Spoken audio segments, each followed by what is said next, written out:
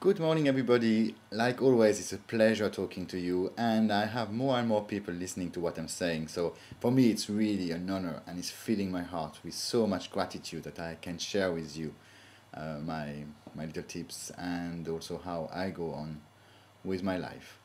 So we were talking about fears, and we know that fears is one of the biggest enemy we have, and fears are usually not real. They are just fear of something that may happen, perhaps, maybe, if everything goes wrong. And we start to develop this big movie, and this movie is kind of saying to ourselves, hey, don't do this, that's not good, you are going to fail. So if we really want to go to our dream life, we have to face them, and we have to manage them, we have to handle them, we have to be able to respond to any situation, and this is one of the situations. So I share with you that I change my questions to something that is far more empowering, but also that enables me to find answers or inspired action. I also go to meditation. By going to meditation, I calm myself, I nurture the fear, I accept this, and I'm not fighting it really.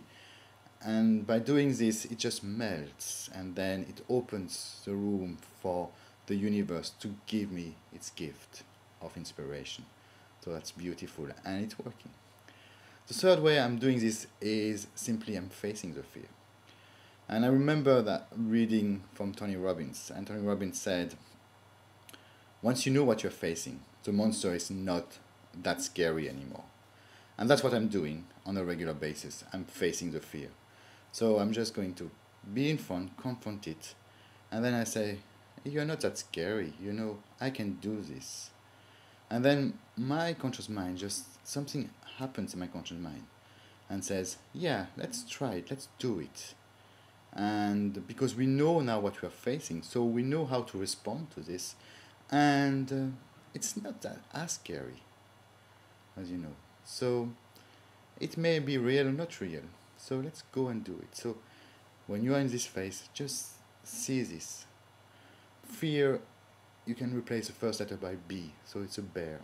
It's a bear, and you can see the bear in front of you. And you can say it's scary because it's a scary fear. But then a bear also is a teddy bear. So you can superimpose the image of a teddy bear, of a nice, loving teddy bear. And then it's no more scary because you know what you're facing. And that allows you to go further. And that's really a great way to do this.